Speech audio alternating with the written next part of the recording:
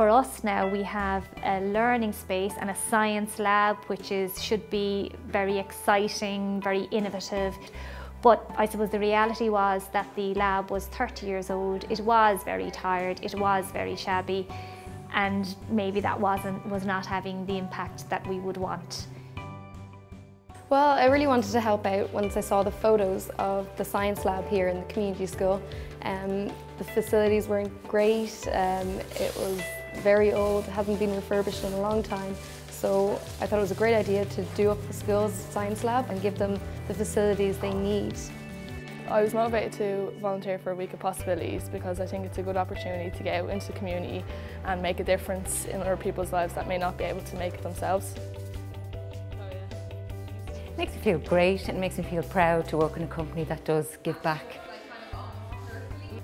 I think the participation in the project definitely is a rewarding feeling. I think you understand what's going on in your community. I think you understand the difference that you can make by giving back, and it's definitely like a very positive experience.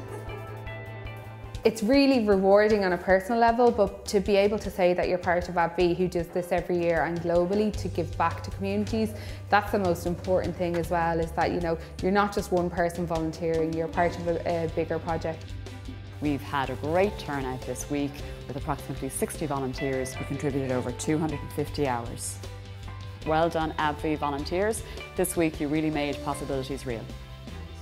I really encourage every employee at Abbvie in Ireland to participate in the Week of Possibilities, because when you give back, it enriches yourself, it enriches the team that we work in at Abbvie, and it reminds us just how fortunate we are in this community to be part of such a wonderful team at Abbvie.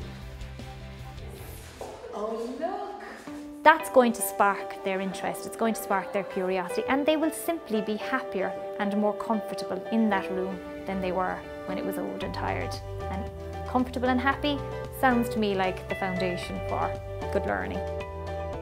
On behalf of myself and the students and staff of St. Aidan's is an absolutely massive thank you to them all. With the work they've done, they have made a huge difference to a large number of students in the school. It was hard and dirty work going on, but they got stuck into it with good cheer and good humour.